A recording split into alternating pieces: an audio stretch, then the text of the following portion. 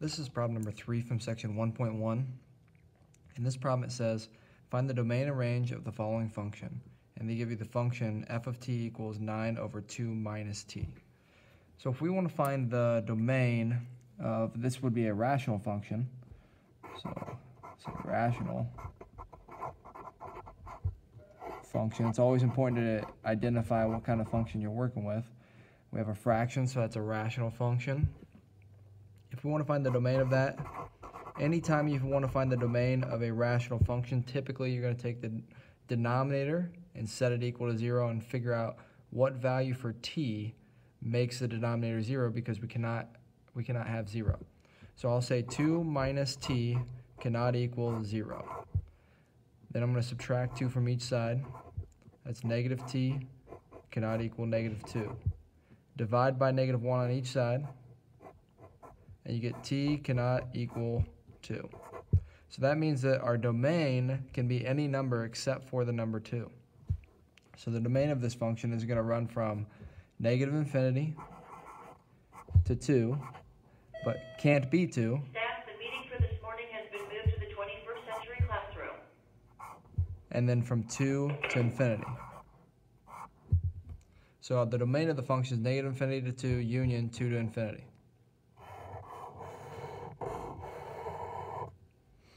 Now for the range takes a little bit of work to find the range for a rational function. In order to find the range, what we're really looking for is we're looking for the y values that work for our inputs or our domain. And what's the range of y values that work? The first thing we want to look at is we want to look at what happens to the function as we get close to 2.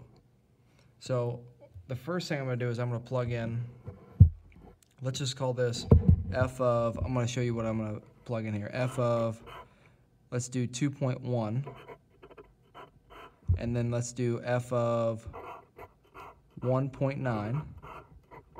So we're going to plug in 1.9 and 2.1 because they're on either side of 2, right? So 1 is in this cluster, 1.9 is in this cluster, and 2.1 is in this cluster of domain values. But it's close to 2, which is the value that doesn't work. And then we're going to pick some values that are close to infinity and close to negative infinity. So I'm going to pick f of, let's just call it 1,000,000.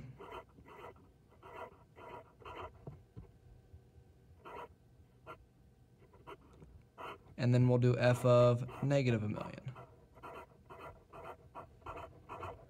And test both those out. We'll use the calculator to do this. It's pretty easy with the calculator because you can just use the store function, which is the bottom left. Let's see here. Where am I going to set it? I'll set it right there. All right. So we'll start by saying 1.9, store it as x. And then we're going to say 2, actually we're going to use the fraction button. And then we're going to say 9 over 2 minus x. Hit enter. That gives you 90. All right, so f of 1.9 gives you 90. Now I'm going to actually do f of 1.99 as well.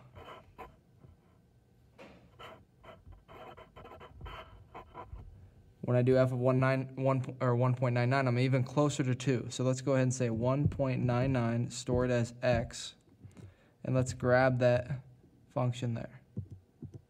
Now I'm at 900. Notice that's getting larger, and it got larger by 10 times. So if I go 1.999, I could expect 9,000. So what's this approaching here? Well, this is approaching infinity. So for f of 1.9 and then f of 1.99, as we get closer to 2 there, we're approaching infinity. And we can say right above here, approaching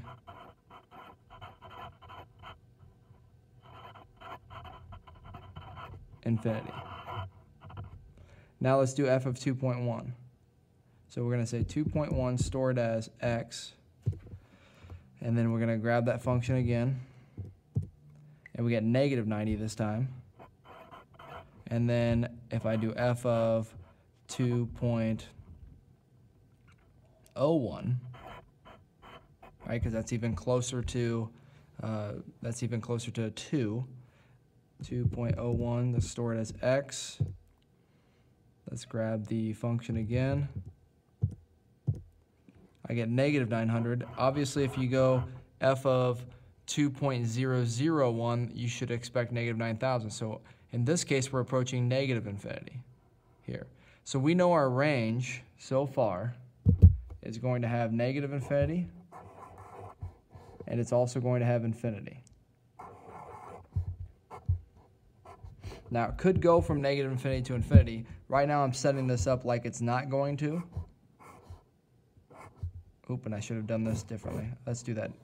This should be negative infinity to something, and then we're going to go union something to infinity. I'm setting up like it's not going to go from negative infinity to infinity, but if I find out that it is, then I'll just write one interval notation negative infinity to infinity. But right now, I'm assuming it's not going to. So let's go ahead and check now f of a million. So we're going to say 1 million stored as x. Grab that function. I get a really small number that's negative. So this is essentially, that's really close to 0. So I'm approaching 0. So f of a million approaches 0 from the you would say negatively. Well, let's just say approaches 0, and then you guys realize that we're approaching it from the negative side. Let's plug in a negative a million now. We're going to store it as x, and then grab that again. And notice that I'm really small again. I got a really small number. I'm close to 0. But this time it's positive. So this side I'm approaching 0